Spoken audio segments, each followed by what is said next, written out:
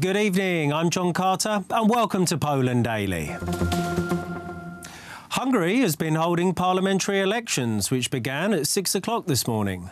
The Fidesz party, led by current Prime Minister Viktor Orban, are the favourites to win. The famous Conservative leader, if victorious, will be elected Prime Minister for a third successive term. We simply stand by democracy now. Orban stressed the importance of the elections for Hungary.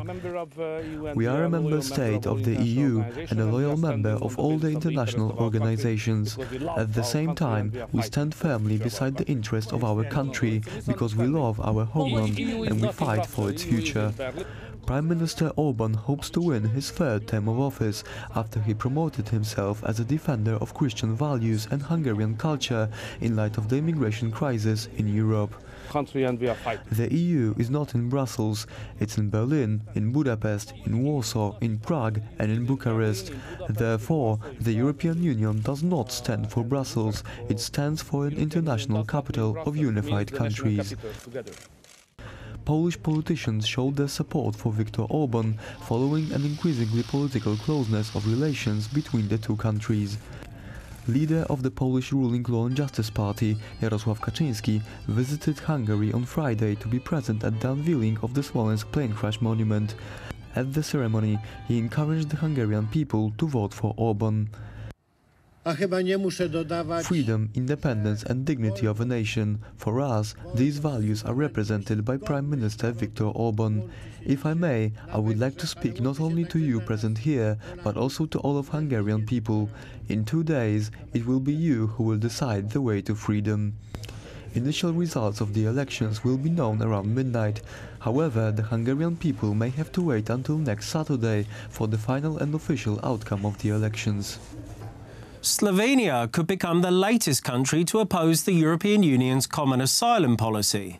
The blow is likely to be delivered by the Conservative Party SDS, which is leading the polls ahead of the election later this summer. Last Thursday, the SDS announced that it wants no part in the EU's refugee relocation and resettlement scheme for Slovenia. The SDS lawmaker Branko Grims, who presented the party's motion in parliament, told the press that the system of refugee quotas is dead and it is harming Slovenia because it costs a lot. Slovenia was one of the countries that were most affected by Angela Merkel's decision in 2015 to open the doors to Europe for millions of people from Africa and the Middle East. After the decision of Hungary to close the border, hundreds of thousands of illegal migrants traveled through Croatia and Slovenia in order to reach northern Europe. For a couple of weeks in 2015, as many as 10 to 15,000 migrants crossed the Slovenian border each day, pouring into the sleepy Slovenian countryside. The leader of the SDS, Janez Janša, is responsible for the party's ardent resistance against mass immigration. In a recent speech, he advocated a program of positive patriotism against internationalism. He also noted that it seemed like the majority of European cities have already lost the fight for identity, and followed that up by saying, "Look who the mayors are, look at the structure of residence." If SDS and Janša win the elections this summer, Slovenia will join ranks with other Central East European countries such as Poland, Hungary and Austria, which also oppose the immigration policies of Brussels and Berlin. April the 10th marks the 8th anniversary of the Smolensk crash, a catastrophe that killed 96 people, including President of Poland, Lech Kaczynski. The Russian investigation team blamed the pilots. However, Polish scientists have had doubts about that conclusion and conducted their own research. Professor Wiesław Binienda of Akron University is leading the investigation and, according to him, the evidence points to an explosive charges that were set off inside the airplane. Telewizja Republika's Tomasz Sakiewicz asked him about the different scenarios that could have caused the catastrophe. You are describing a series of explosions. Wouldn't similar damage have occurred if the plane hit trees or the ground without being destroyed by a bomb?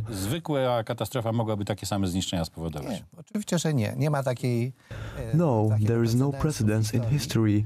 There is no reason that an explosion on the wing could cause an explosion in the cabin of the airplane. Jet fuel causes a relatively low energy explosion.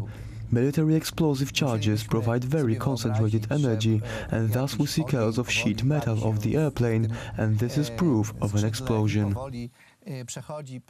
Police have detained 4 men in Berlin with links to the 2016 Islamist attack on a Christmas market in Berlin. The police have stated that one of them was planning an attack on a half-marathon taking place in Berlin today. Yesterday, 3 people were killed and 20 suffered injuries after a man drove a van into a large crowd in the German city of Münster. The public service TV channel ZDF claims the driver had links to far-right organisations.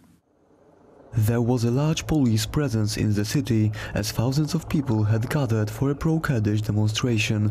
The perpetrator, 48-year-old Jens R., shot himself after the attack. Shortly before 3:30 p.m, a vehicle drove into the outdoor area of a restaurant in the city centre. 3 people were killed, 20 injured, of which 6 are in serious condition. German Chancellor Angela Merkel has released a statement in which she expresses her shock and pledges support for everybody harmed and their families. There were initial reports that it could be an Islamist terror attack, but it was denied in the evening by the Interior Minister of the state of North Rhine-Westphalia, Herbert Rühl. There is nothing suggesting at the moment that there was an Islamist motive, but it's still too early to tell with certainty. The incident will be investigated from every angle. The German media is reporting that the perpetrator had sought psychiatric help between 2014 and 2016. After the attack, police raided his home and found an AK-47 assault rifle. Germany has been plagued by a string of terror attacks in recent years. Fears are growing that political violence from Islamists, the extreme left and the extreme right will continue to escalate for years to come. The 11th Katyński March of Shadows took place on the streets of Warsaw today. The unique silent march is a commemoration of the Katyn manslaughter. The one-of-a-kind commemoration takes place on the Sunday before April 13th, which is the day of remembrance for the victims of the Katyn massacre. Around April 13th, the whole of Poland commemorates the tragic murder of thousands of Poles at Katyń. In the spring of 1940, Russian Soviet soldiers followed the orders of the Soviet command to exterminate the elite of the Polish officers and people of culture, such as scientists and actors. More than 20,000 Poles were gathered in the woods near the village of Katyń, where the Russian soldiers shot all of them in the back of their heads and buried them in mass graves. For years, the Russians hid the truth about the manslaughter. However, the graves were discovered by the Germans in 1943. The Katyń massacre is one of the most tragic crimes inflicted on the Polish nation during the Second World War, as the murdered Poles were all highly educated people from various walks of life. The Katyński March of Shadows is a remembrance organized by the Radosław Historical Reenactment Group.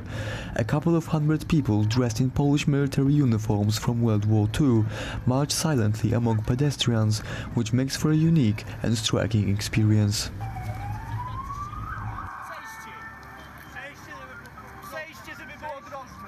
Thank you for joining us this evening. I'm John Carter. Poland Daily returns same time tomorrow. Good night.